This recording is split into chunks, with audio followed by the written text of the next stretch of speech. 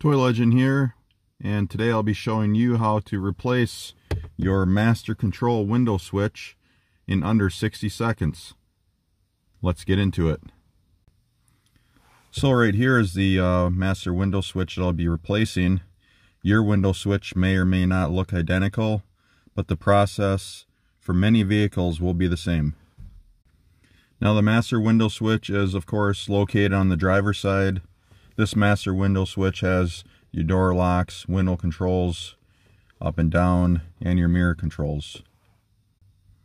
Your master window switch is held in place by 4 clips.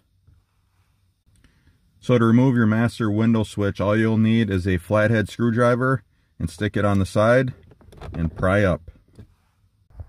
Remove the quick connect clip by squeezing this tab.